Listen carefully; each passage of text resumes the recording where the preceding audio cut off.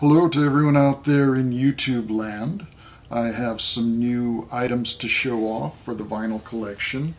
Starting with some reissues from Frank Zappa that I'm very excited about. I'm a huge Frank Zappa fan, and I've got the new version of Burnt Weenie Sandwich, and this is the edition that came out through Newbury Comics on marbled silver vinyl.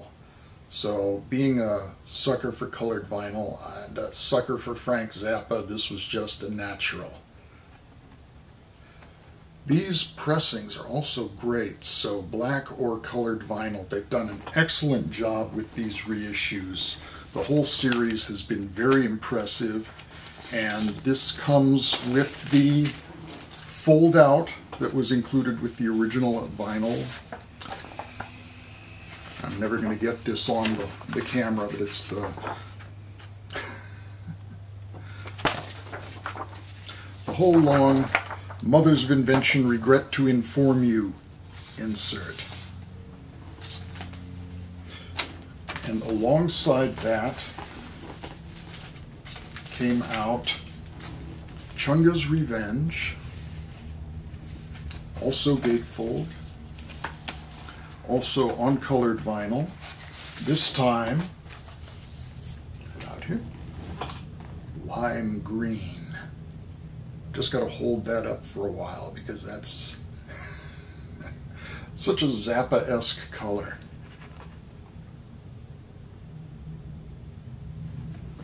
Really excited to get those. They've done a great job with the reissues.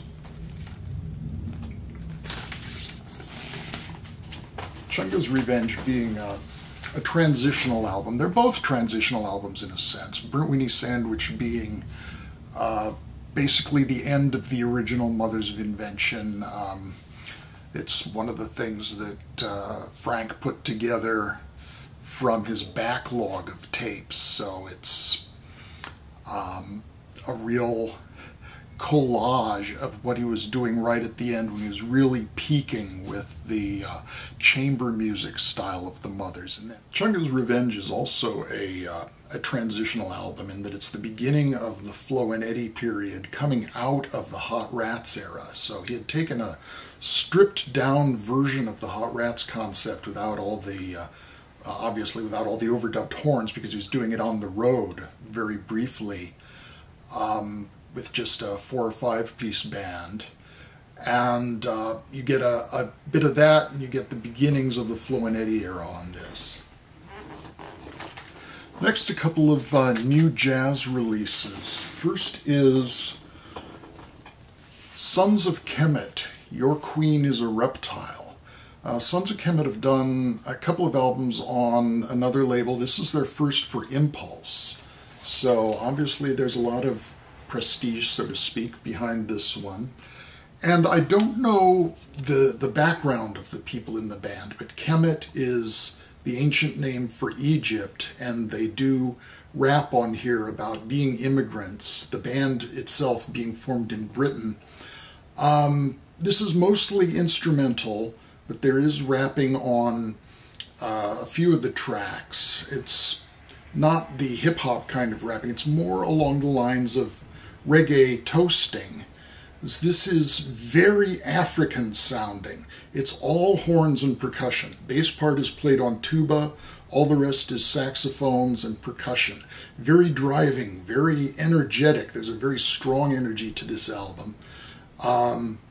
It is very African jazz with a strong taste of, they don't use the reggae beat, but there is definitely an element of Rastafari in there.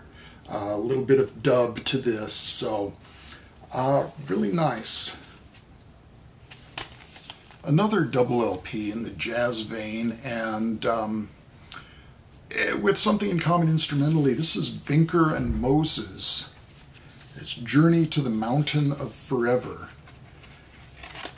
Very impressive packaging. Doesn't really look like a jazz album.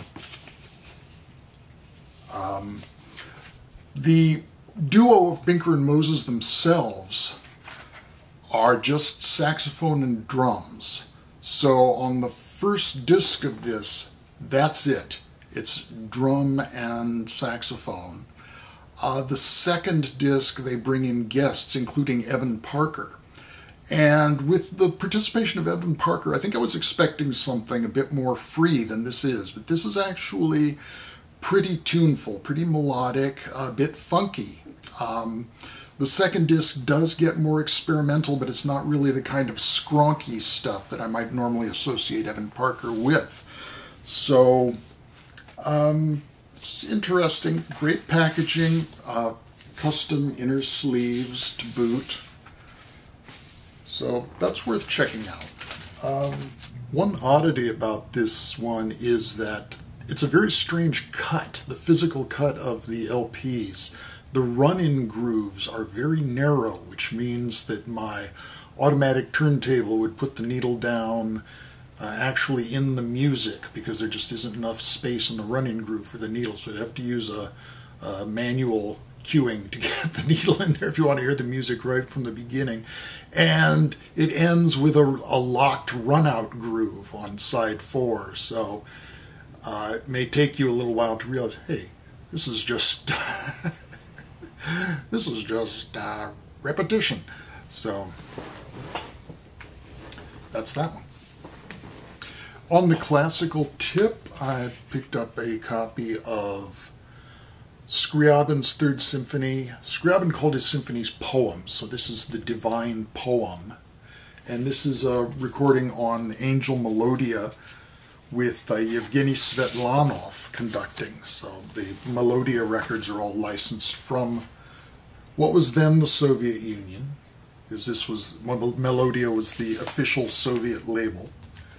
Music on here is very brassy, very big, very extravagant. Scriabin was a total nutcase, so there's a little E-flat clarinet lick there that I swear he stole from Mahler too. So, Scriabin Third Symphony.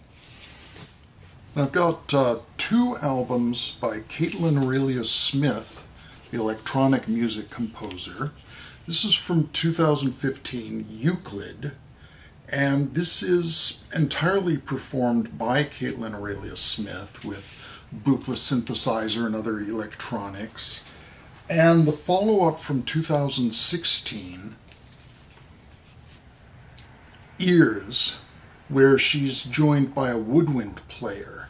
So these are both really nice, delicate, not quite ambient, but more active than that, but very sweet electronic pieces. So those are really enjoyable, and the packaging is very beautiful on both. Great album artwork. This one I actually got about a month ago, but hadn't shown. But it's in the same vein because it's a bit of classic electronica. And this is Klaus Schulze's picture music, of course. I've never owned this version on vinyl before. This is the original Green Brain edition, and the version that I bought on vinyl back in the day was not this cover. It was the, I think, French release that had a more Dali-like cover. So there's not a lot to say about this. If you know Klaus Schulze, this is absolute classic keyboard splendor from the Berlin School. So that's it for right now. My red light is blinking at me, so thank you for watching, and I will talk with you again soon. Bye-bye for now.